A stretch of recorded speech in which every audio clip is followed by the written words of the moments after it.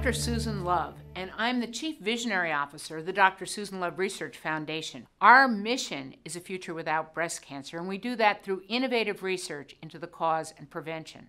Inpatient Science is a series of videos to help explain to you breast cancer and how it works and what choices and options you have. What is a biopsy report and why is it important? Think of it as the key to the roadmap of your treatment. You may need to ask your doctor for a copy. It's important to understand what your biopsy report says and what it means for your treatment plan. The first thing you want to look for is whether or not your report contains the words lobular or ductal, invasive, or in situ. Those words are usually found under the heading Final Diagnosis.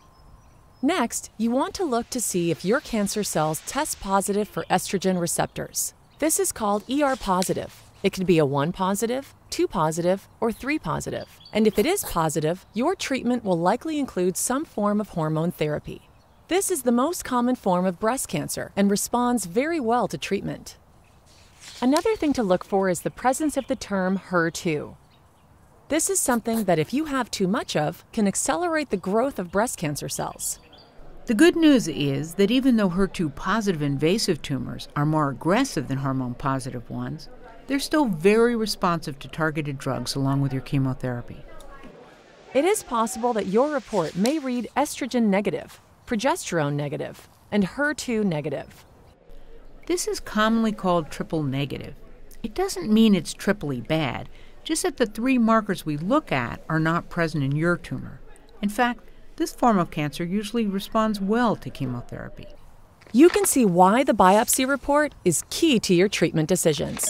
Knowing what you have is half the battle. The other half is treating it, and we'll get into that in more detail in other videos.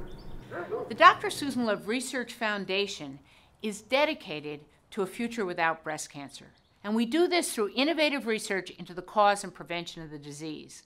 We ask you to join us at drsusanloveresearch.org. You can participate in our research, you can support our research, because if we all work together, we can be the generation that ends breast cancer.